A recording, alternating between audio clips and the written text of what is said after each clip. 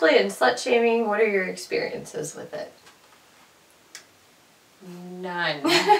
So I handle all of our social media stuff, so I don't think I've had anything to do with that on there, but in terms of what I see on like other cosplayers' posts, I think it's pretty intense. Yes. I think about some of the cosplayers who have a bigger fan base, and I'm sure they don't read all their comments, but I mean, I'll go in and read them, and I'm sure they're used to it, but it's really horrible. It's horrible, but it's, you know, people are gonna say whatever they want, but I'm surprised some of the people that say some of the like really awful stuff have, you know, Facebook profile pictures of their young daughters or, you know, their wives. Like, I just wonder, how do they act like that in real life, or do they just, is that what they just say online? They just think it's anonymous, and well, it's like clearly not if it's a Facebook I know, page. but who knows? they think they can get away with it. Yeah.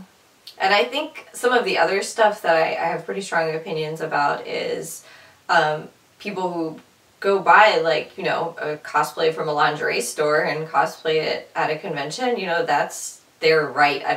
It doesn't matter, like, I can have an opinion about how it's, like, poorly crafted or, like, lazy, but it doesn't matter what I think. Those people should be able to wear whatever they want without people criticizing them or saying, like, oh, they're just wearing that because they want to show off, like, whatever. It's like, and so what if they do? You know, people should be able to, if it's permitted to dress that way at the convention, then they have every right to, and I don't think anybody should comment on that, especially to their face, which I've seen a lot of stories about, which just seems crazy to me. Yeah.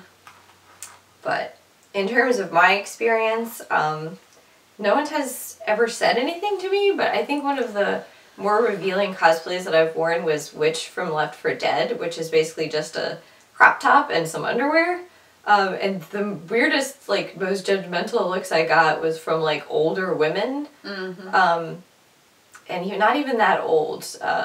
So they definitely gave me some looks, which I thought was really awkward. Yeah, like, I definitely felt them, you know, squint their eyes or, like, mutter something under their breath, which is, I mean, ridiculous. Like, I'm wearing, like, giant monster claws and have blood and paint all over me, and I'm at a convention.